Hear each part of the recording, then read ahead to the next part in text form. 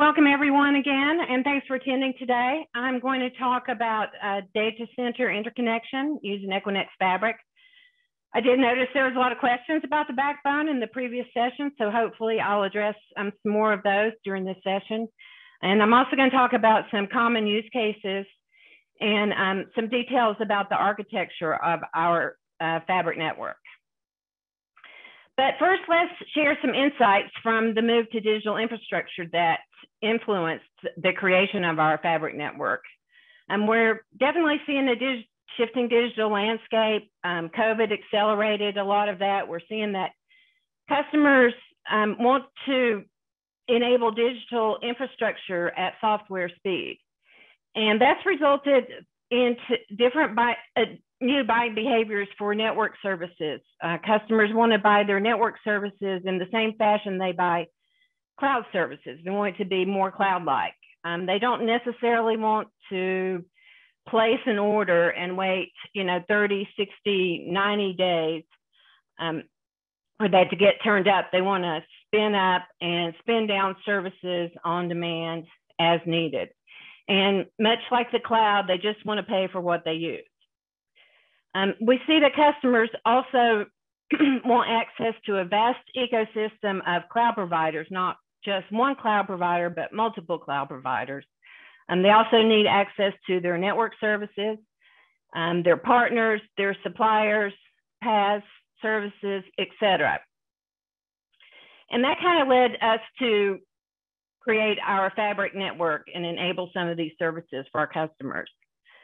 So this map view is a picture of our Equinix data centers, and the red dots are where we have Equinix Fabric. So you can see that we've deployed Fabric in the majority of our data centers. There's only a few that don't have it today. And then about 3 years ago, we decided to connect all those data centers together over Fabric. So we have a global backbone now that spans the Americas, EMEA, and Asia Pacific.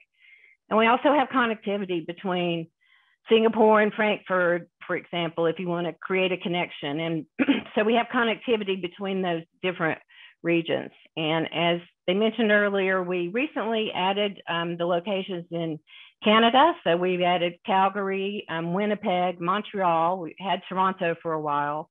We've added a few locations in India that are popular, and Latin America as well. So Fabric is in about 50 plus metros globally. And so next, let's look at some details about how we built out the network. To a question earlier, it is built on third-party links that we buy from diverse carriers. So it's built on dual links. We have diverse routes with diverse carriers. We started out with 10 gig links. We've pretty much upgraded almost all of that to 100 gig. Only a few locations are still at 10 gig. And we offer virtual connections from spanning from 50 meg to up to 10 gig across those links. And so the connections are on a shared infrastructure. We do manage capacity very closely on a 3-to-1 oversubscription rate or greater than 50% utilization. And we're constantly monitoring that and looking for different routes and different ways that we can offer our customers lower latency. Traffic is load balanced across both of those links on a 7-tuple based flow. And we do use shortest path redirect upon failure based on EQIX metrics. So we do feel like it's a pretty very redundant infrastructure built on diverse routes from diverse carriers. And so next, let's talk about how you create connections across the Fabric. From a layer 2 Ethernet perspective, we offer both VLAN-based and port-based connectivity. So in the VLAN-based scenario, sometimes known as EVPL or Ethernet Virtual Private Line, you can have a single Fabric port or even a virtual device in a metro. And from that device or port, you can create multiple connections from that single port or device. You can create connections to multiple cloud providers, But you could also have a connection to your presence in another Equinix metro. So in this scenario, we have a customer in Ashburn has connections to cloud providers, and they also have a presence in Dallas. They would need to have a port or a device in Dallas to connect to, but they can add a connection to connect their assets together in a different metro, all from the same port. In the second scenario, in the point-to-point scenario, this is EPL, which Brian mentioned earlier, Ethernet private line. And this would be a port-based connection. So it's not going to recognize VLANs. It's everything that goes in the port on one side goes out the other side. It's not going to separate the traffic. That doesn't mean you can't have include VLANs in your traffic. We're just not going to do anything with it. And you might say, well, why would I want to do this? Well, what we heard from a lot of customers is that they want the ability to run MACsec layer 2 encryption protocols over their connection.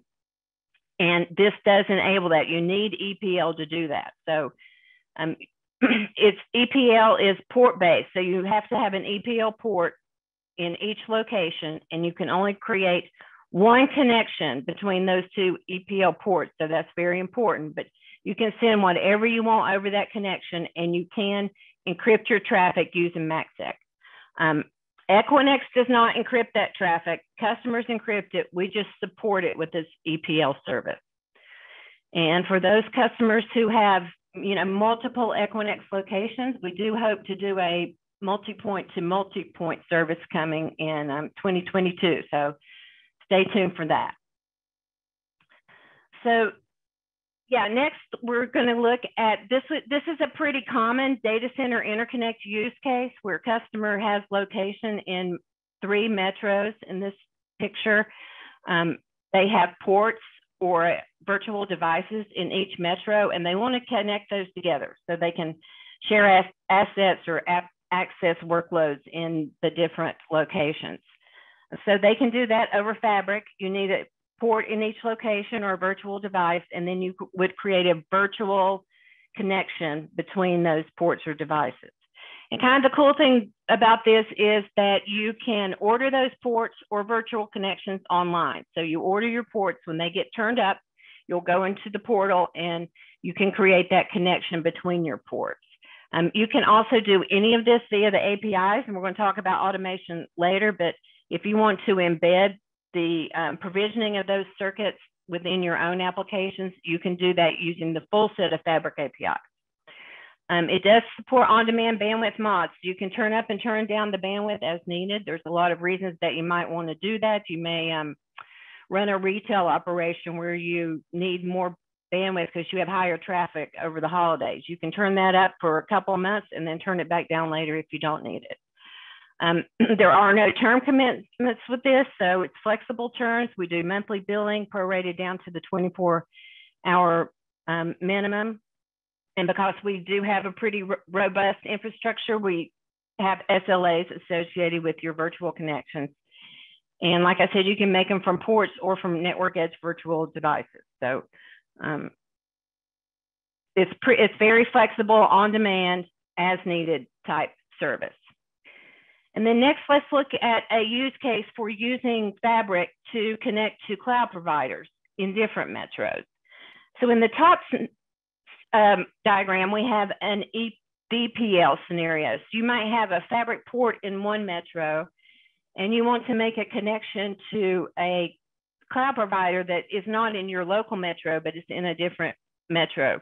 You can easily do that over Fabric. You need a Fabric port or uni in your Metro 1 where you have a presence, and then you simply create a virtual connection to that cloud provider in Metro 2, and you'll be connecting to that cloud provider's NNI, so you wouldn't need a port in Metro 2. It's simply one port in Metro 1 and one connection to that cloud provider.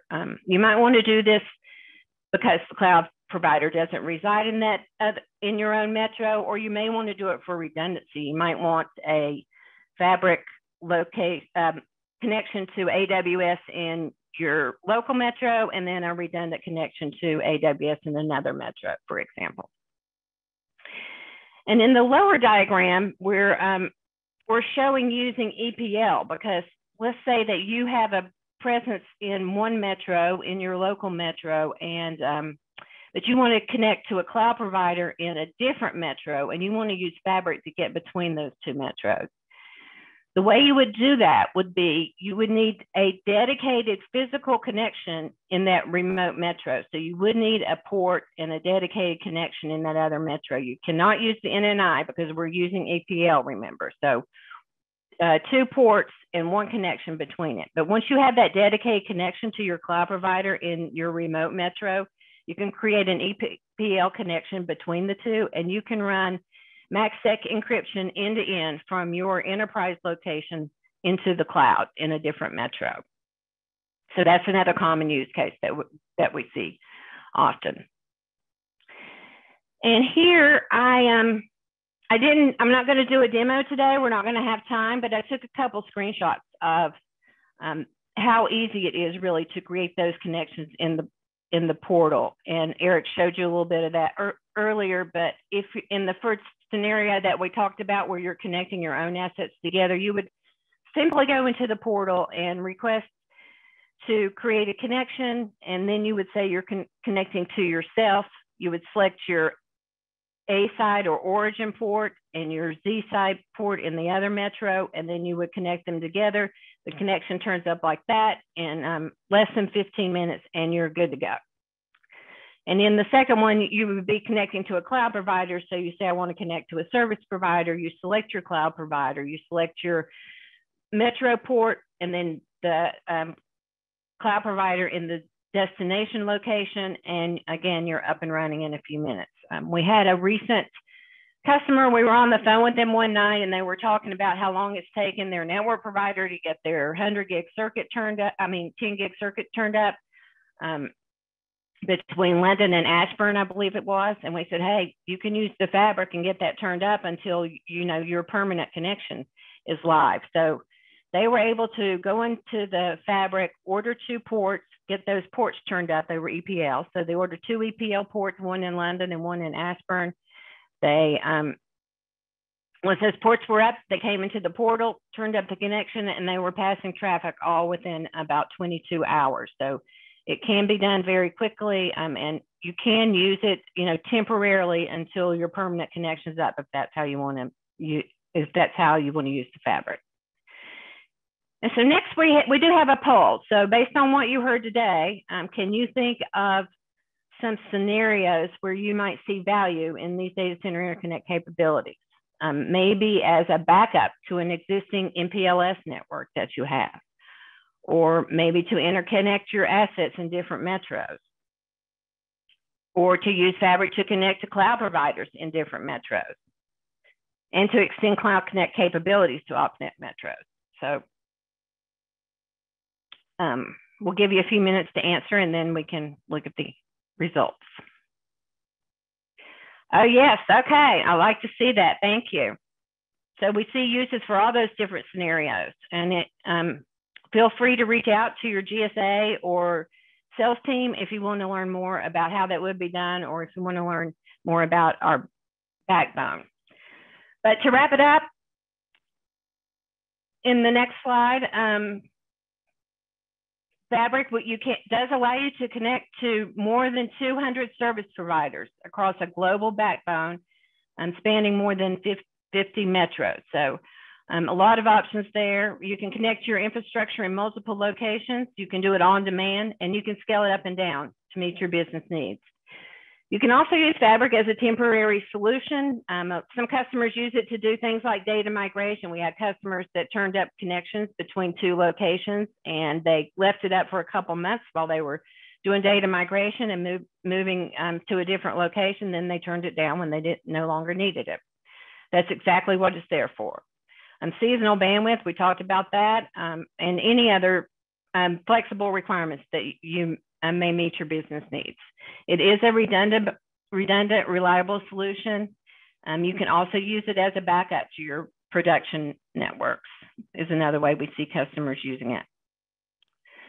So thanks very much, and then we can move over to the Q&A. Yeah, Don, I have a couple of questions came in via QA. The first one is SLA on EPL. Yeah, we do have an SLA on EPL. It's the same as the EVPL services. So we have SLAs for availability, packet loss, jitter, and latency. Great. Another question that may need a little bit of clarification, but how can you tell if our site can support Metro or not? I'm not sure what's meant by Metro there. Any of your sites should be able to support local in-metro connections, or what we sometimes refer to as remote or inter-metro connectivity.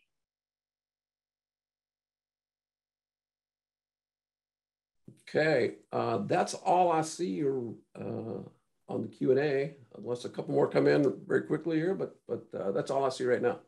Yeah, it looks like they answered a few questions in the chat too, so thank you. Oh, here's another good one that just popped up. Any roadmap for offering a non-oversubscribed fabric connection between Equinix facilities? We have a few things in the roadmap. That's not the top of the list.